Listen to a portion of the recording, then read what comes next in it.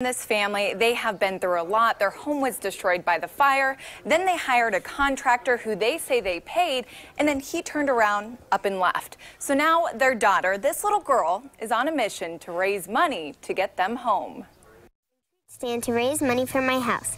It burnt down 2 years ago. In an open letter to the Kane Show, I'm trying to help them by raising money at my lemonade stand this Saturday. 10-year-old Alyssa De La Sala turning devastation into hope. We're making strawberry and regular lemonade. We're having cupcakes. Her motto, when life gives you lemons, make lemonade. It's like when life hands you a problem, make a solution. So I was thinking I can have a lemonade stand to help with the house. During spring break in 2013, her family had gone to the mall. 20 minutes later, getting a call that forever changed their lives. And then to pull up and just see everything blazing. Alyssa's parents, Jen and Joe, saying they hired Davis Ventures to rebuild. 2 years later, only half of the work is done. There was no paint.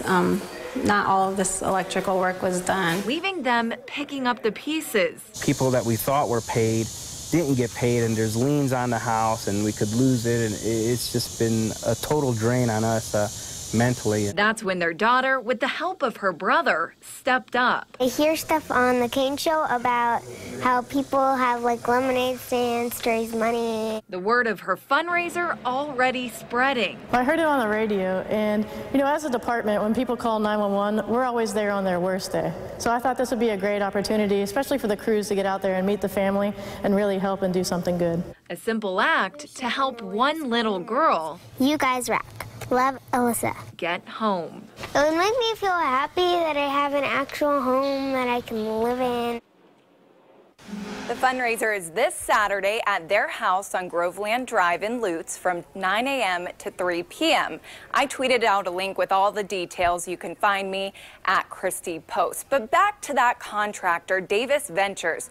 We looked into the company, finding they have several judgments. Take a look at all these, totaling $600,000. Well, turns out they have been stiffing several subcontractors in Tampa Bay who are filing liens against homeowners because they aren't being paid by the contractor, which is sadly how the system works. Well, I called the company several times today, even emailed them to get their side of the story.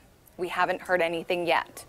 Well, if you are hiring a contractor, here's some things you need to know. The best advice is look up complaints on the Better Business Bureau website. You can also contact your county and state construction